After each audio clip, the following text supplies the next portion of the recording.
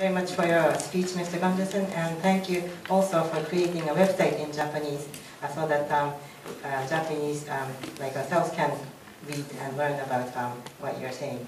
My concern, my interest is to eliminate nuclear power plants from Japan, but it seems like there is a certain group of people that are saying that there is such a thing as safe nuclear power plants. In your presentation, you suggested that it's possible to build a safe nuclear power plant, but because of the money issue, it would be difficult to do so. Switzerland moved away from nuclear power because they decided that it's not possible to build safe nuclear power economically. Also, there are some movements suggesting that GE is to virtually withdraw from nuclear power. So is it possible to have safe nuclear power plants economically, or is it economically viable to have nuclear power plants that are safe?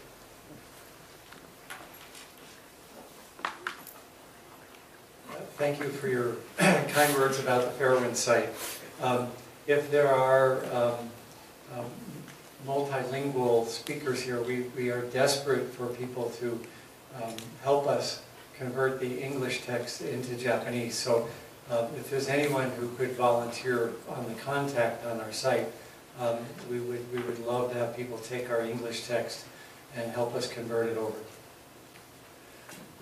To your question, I believe that nuclear power can be safe, but it can't be inexpensive and safe at the same time.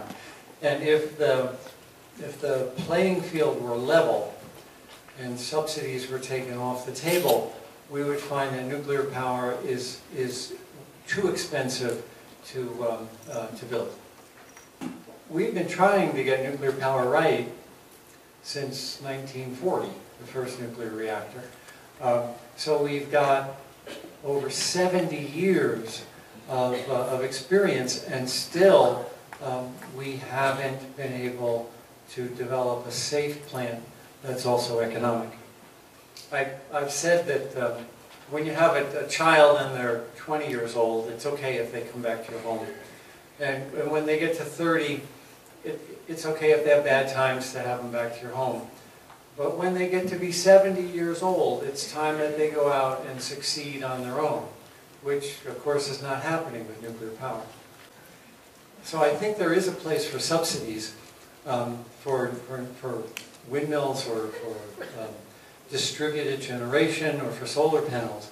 But at some point, the technology should be rigorous enough to stand on its own 2 feet.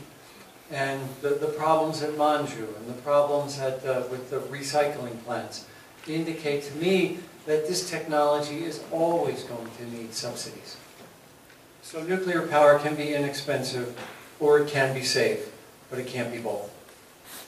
Thank you. Regarding unit number 4, now I understand that it's in a quite dangerous state, but I also understand that at the moment it is not such that you can take the fuel out readily. So that means I would think you have to reinforce the fuel pool, but the way the fuel pool is reinforced, is it enough, or is it strong enough from your point of view?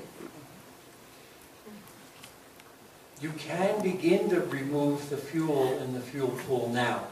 There's 600 bundles that are cool enough that they could be removed now. So that means that 2/3 of all of the dangerous material can be removed right now.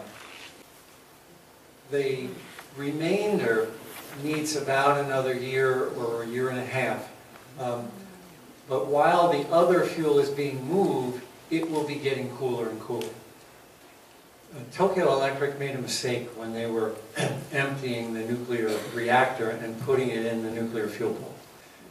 In America, we would have taken one bundle out and put it in one corner of the fuel pool, and another bundle out and put it in another corner of the fuel pool. What Tokyo Electric did was put all the hot bundles together. We call that checkerboarding. But Tokyo Electric can avoid the area that's very hot and remove all of the fuel from the other areas as soon as possible.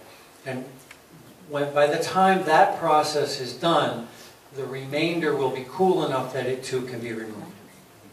TEPCO is saying that the nuclear power plant can withstand up to 6 on the Richter scale, or Shindo 6.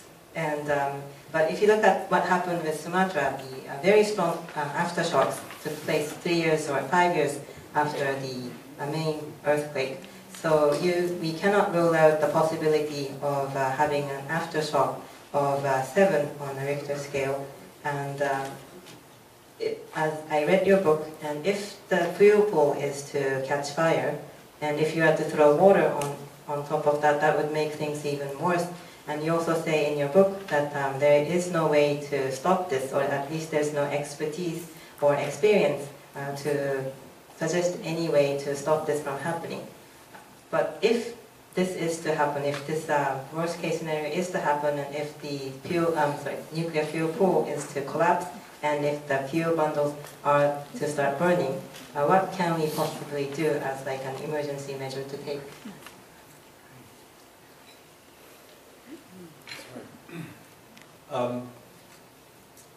We have to remember that after the Sumatra earthquake, which was a 9, 18 months later there was an 8.4 as an aftershock. On the broader question of can a earthquake great enough to crack the pool occur, I think the answer is yes. I pray that it will wait for 5 years before it comes, but I don't know when it will come. So it's important to move as fast as possible. The harder part of your question is, what if it happens before all the fuel is out of the pool? You're right, water will not put out the fire. What will happen is that the zircaloy will split the water. Water is H2O. It will take the oxygen, give off hydrogen, and cause an explosion. Now, I have been contacted by fire protection engineers who have told me there are chemicals you can put on a pyrophoric fire. Pyrophoric means water cannot put it out. So there are chemicals that can be used to put on a pyrophoric fire that will put it out. Now, I am not a fire protection engineer, but I think that Tokyo Electric believes it won't happen, so therefore is not prepared if it will happen. Chemicals could be pre-positioned on site in the unlikely event there is a fire, so that they could react if it was. And I don't believe that Tokyo Electric's imagination allows them to consider that as possible.